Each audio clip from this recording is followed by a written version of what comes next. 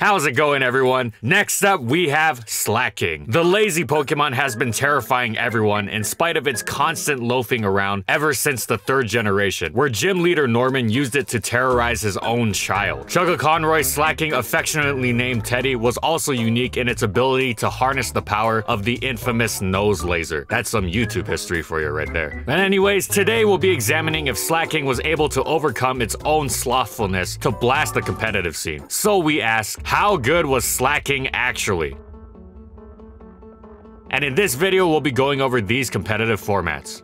In its debut generation, Slaking only ever used one set, Choice Band, and the power of Choice Band boosted its already gargantuan, higher than Groudon attack stat to absolutely obscene levels. The move restriction wasn't at all a hindrance, since it'd be switching out after it attacked anyway, thanks to Truant otherwise giving its opponent a completely free turn. This wasn't too different from other Choice Banders, which often had to immediately switch out after attacking, since the opponent now knew which attack they were using and could resist it appropriately. Slaking was able to actually utilize this power since it wasn't slow and fragile. It boasted an excellent base 100 speed, the same as some OU tier titans such as Salamence and Zapdos, and it had a monstrous HP stat of 150 to go alongside quite a solid defense stat of 90. This meant it was naturally far more physically bulky than metagame staple Swampert, and there was nothing it couldn't hurt. With this choice of a normal stab, either return or double edge, depending on how comfortable one was with recoil added on to the common Sandstorm and Spikes, Slaking plowed through absolutely anything that didn't both resist it and have significant defensive investment. For instance, an offensive Jirachi, which is naturally quite bulky, regularly took over 50% from return. Slaking complemented its normal stab with Shadow Ball to exorcise Gengar and Earthquake to jackhammer Steels and Tyranitar. The only Pokemon that could safely stand up to these moves was Skarmory, which Slaking could technically threaten with Focus Punch, but most Slaking users preferred the more reliable method of removing Skarm via Magneton. And since Focus Punch wasn't really useful for anything, Slaking dropped it and instead used Hyper Beam. And yes, you heard that right, there was genuine competitive use for Hyper Beam post Gen 1. It obviously wasn't something Slaking often spammed, but when it was low on health, it could fire one off as sort of a pseudo explosion to deal as much damage as possible before going down. And it did truly horrifying damage. It one-hit KOs Aerodactyl by a mile despite the resistance, doing a minimum of 111%. So now you may have the image in your mind of Slaking as basically the most terrifying thing in the advanced metagame, and you may be thinking, why is it that instead of Slaking, I've heard more about Pokemon such as Metagross, who is far slower and whose choice banded Meteor Mashes off 135 attack are basically UU levels of power compared to Slaking's 160 attack returns? Well, a lot of it has to do with Slaking's middling defensive ability. It was definitely physically bulky, but it was a normal type, and the only move in OU it resisted was Snorlax's Shadow Ball. The reason Snorlax itself did not have this issue was because of its even more immense HP and special bulk that allowed it to easily eat the plethora of Surfs, Thunderbolts, and Ice Beams in OU. Plus, it could hold leftovers, which was incredibly crucial. Slaking's ability to switch into physical moves wasn't nearly as impressive just off bulk alone, as well as the generally higher attack stats and base powers of physical moves. Not having leftovers not only compounded this issue, but also means it was vulnerable to the ever-present Sandstorm, which wore it down quickly. These factors, in addition to its inability to invest in its bulk, also means its naturally high HP couldn't make up for its low special defense, meaning offense gave it trouble from every direction. As far as defensive teams were concerned, Sandstorm and Spikes wearing Slaking down meant if one could withstand the initial assault, common responses such as Gengar, Dugtrio, and Aerodactyl would be able to launch a powerful counterattack. And you might be wondering, why does that matter? Because Slaking's job is to bring the pain, and surely it's not a problem if it can't switch in that often, as long as it leaves a sizable mark, right? Now here's the issue with that idea. Even an offensive choice bander's ability to switch in often with decent longevity was important, because that is what allowed it to threaten teams over the course of a game. It's not enough to just be strong. Attacks will be resisted, and the attacker will be forced out. And if you can't reliably force those attacks on the opponent again and again, you're not going to have a very useful Pokemon. This is in part why Tyranitar, Metagross, and Salamence are great choice banders. In addition to their numerous resistances alongside their great natural bulk, the former two are immune to Sandstorm, and Salamence is immune to spikes. Flygon and Aerodactyl make up for being a little tougher to switch in, with immunity to both Sandstorm and spikes. Conversely, Heracross is vulnerable to both Sandstorm and spikes, with few good opportunities to safely switch in, and is far worse for it despite having stunning power. Having said all this, Slaking still had a niche, being a fine choice for some Magneton offense teams. It just didn't have the all-around excellence of its peers that would let it be a consistent choice in OU. It was severely hurt by the move Protect rising in popularity, which completely ruined Slaking, and saw use on Pokemon that Slaking would otherwise threaten to destroy, namely Jirachi, Metagross, and Zapdos. However, the rise of slow-paced Claydol squads, where Protect is nowhere to be found, subtly signaled the return of Slaking's potential to terrorize teams like little else could. Overall, Slaking had severe flaws that required the deft hand of an elite advanced player to wield effectively, but the potential upside of its mind-boggling power was through the stratosphere.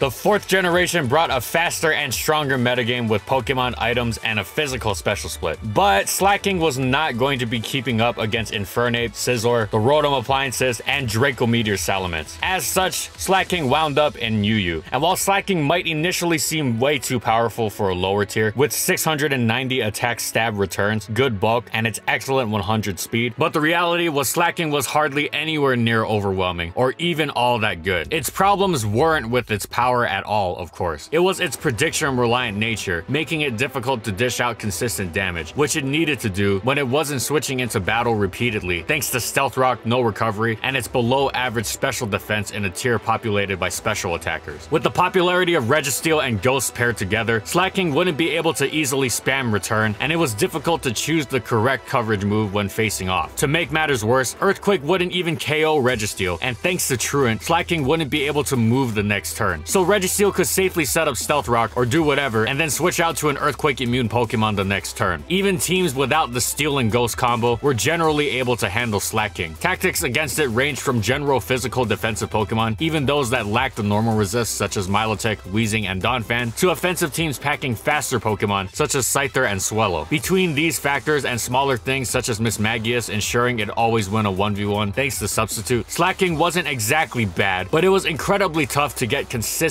mileage out of, and as such wasn't used that much. Slaking dropped to NU, where Regirock was incredibly common, which annoyed Slaking to no end, given the rock was even bulkier physically than its steel counterpart from UU. The tier also had other good rock types in Rhydon and Golem. As if it wasn't bad enough, Cradily wasn't even weak to Earthquake, and had instant healing and recover. NU also had multiple Earthquake immune ghost types in Haunter, Drifblim, and Mischievous, who were all solid Pokemon, and were commonly paired with the rocks, presenting Slaking with the same dilemma it had faced in UU. The existence of Dusclops and Sableye didn't help matters either. There were even miscellaneous physically bulky Pokemon that didn't even have to resist normal to help stave Slaking off, like Gligar, Porygon 2, and Sandslash. NU also had no shortage of offense with which to make switching in a difficult task for Slaking. So in conjunction with their tools to withstand Slaking's assault, it wasn't difficult to play around the Great Oath. Slaking was definitely a potentially scary Pokemon, it just naturally had the deck stacked against it. So it wasn't the most effective or popular Pokemon even in NU.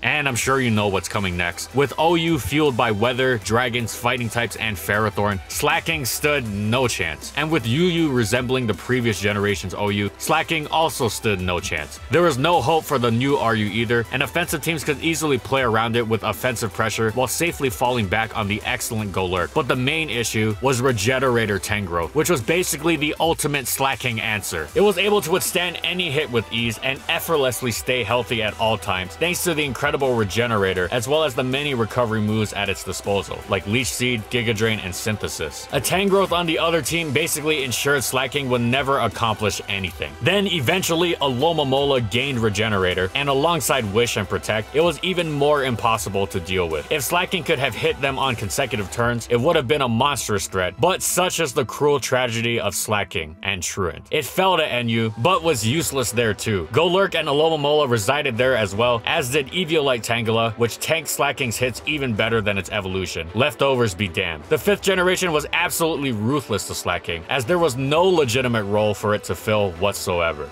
And at this point, it was a foregone conclusion that OU, UU, and RU would pass Slaking by. And what with Mega's power creep and Slaking not getting any help, etc., Slaking being unfit for NU was not exactly surprising either. It wound up in the new lowest tier, PU. Its issues were reminiscent of its greatest plight in the 4th generation's lower tier, having to make the difficult prediction of going for Earthquake to hit rocks like Golem and Probopass, versus going for Night Slash to hit ghosts like Gourgeist and Mischievous. Since these Pokemon were effective and common, Slaking was passed over in favor of Pokemon such as Buffalon, with similar offensive traits that could get by these roadblocks consistently, while generally being better thanks to not offering opponents completely free turns and not being automatically completely ruined by the often used Protect and Substitute. In practice, there was nothing Slaking could do that would make it a better choice than Stoutland or Ursaring. Truant was just that bad. So, say la bad Pokemon. Gen 7 Z moves piled on the power creep, everything got better as Slaking got worse, and so on. Once again, it wasn't even usable in PU, and it had the usual issues of being way too prediction reliant, as well as being dumpstered by Protect and Substitute. And of course, the gigantic drawback of being complete and utter setup fodder for dangerous threats you didn't want to be giving entirely free turns to. It was for this reason that Slaking was never ever used by any serious PU player. They preferred good Pokemon instead, namely Kangaskhan and Stoutland. And despite not being normal type, Crabominable would do Slaking's job better as well, as would Golurk, Lycanroc, Kabutops, and even Choice Band Victory Bell. This complete lack of use led Slaking to drop to the lowest tiering placement possible for a fully evolved Pokemon, untiered, meaning it was not recommended for use in any Gen 7 tier, and fully cementing the Gorilla's place as one of the worst Pokemon in the game. Poor Slaking. Higher attack stat than Rayquaza, but essentially just as good as Ledion.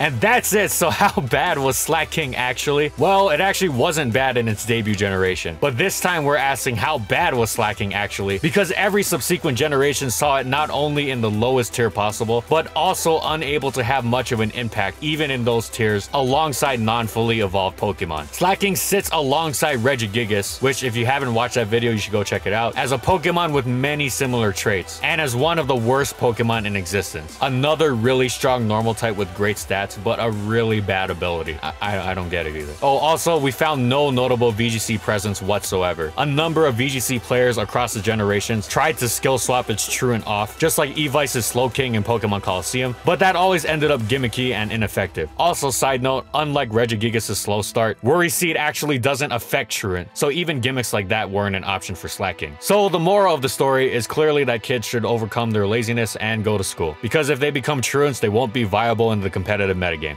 Thanks for watching, everyone, and as always, if you liked the video and you want to see more, be sure to subscribe to False Swipe Gaming for more weekly Pokemon content, and in the comments, I want to know, what do you think about competitive Slaking? How do you think it would do if it didn't have Truant, like if it just had literally any other ability, well, besides slow start? Whatever it is, let me know in the comments. Also, thank you so much to our patrons for continued support of our videos, and thank you to everyone else watching as well. And follow my crew on these social media platforms, and that's all I got. See you next time, everyone.